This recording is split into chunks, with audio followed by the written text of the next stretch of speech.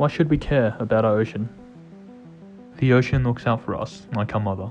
She produces over half of the world's oxygen, which helps keep us alive. She regulates our climate and weather patterns. Without oceans, the weather would be extreme in some regions, and fewer places in the world would be habitable. The ocean is the most important source of food.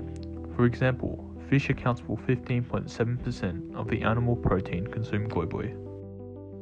On their most recent statistics, the FAO estimates that 59.6 million people in the world are engaged in fisheries and aquaculture in 2016.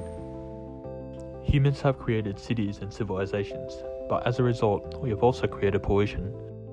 Marine pollution is a growing problem in today's world. 8 million metric tons of plastic pollution still enter the world's ocean every year. Common types of marine debris include various plastic items such as shopping bags and beverage bottles, along with cigarette butts and fishing gear.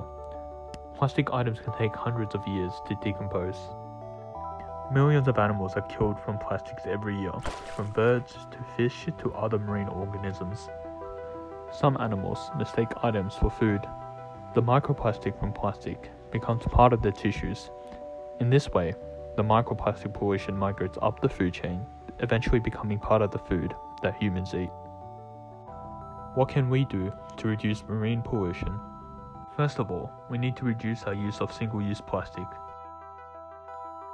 For example, instead of using plastic bags and beverage bottles, we can instead use reusable grocery bags and bottles. Secondly, we can participate in beach or river cleanup activities. This is one of the most direct and rewarding ways to fight ocean plastic pollution. Help your friends and families become aware of this problem, and tell them how to reduce the use of single-use plastic bags. The important thing is that we all do something, no matter how small. Now is the time to save our ocean.